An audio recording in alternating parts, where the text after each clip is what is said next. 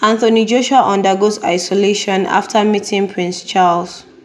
Renowned world heavyweight boxing champion Anthony Joshua has placed himself in self-isolation following a meeting with Prince Charles, who tested positive for coronavirus on Wednesday.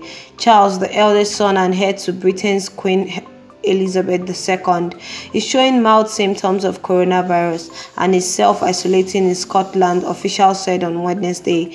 It remains unclear when Charles caught the illness, but on March 9th, he spent the day with the Queen, Prime Minister Boris Johnson, and stars of sport and entertainment, including Anthony Joshua, at the Commonwealth Day service at Westminster Abbey.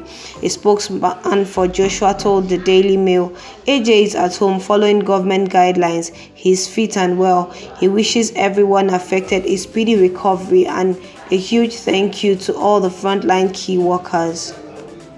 Joshua is due to defend his IBF, WA and WBO heavyweight titles against mandatory challenger Kubrat Pulev at the Tottenham Hotspur Stadium on June 20th, but the coronavirus could delay that bout and push back a hugely anticipated all-British fight with WBC champion Tyson Fury until next year at the earliest. In a series of Twitter posts on Tuesday, Joshua thanked all those involved in trying to combat the coronavirus by saying, "It is humbling to see people giving their everything right now to keep us safe. Shout out to everyone on the front line. We see you, we appreciate you, we thank you, and we're in awe of you."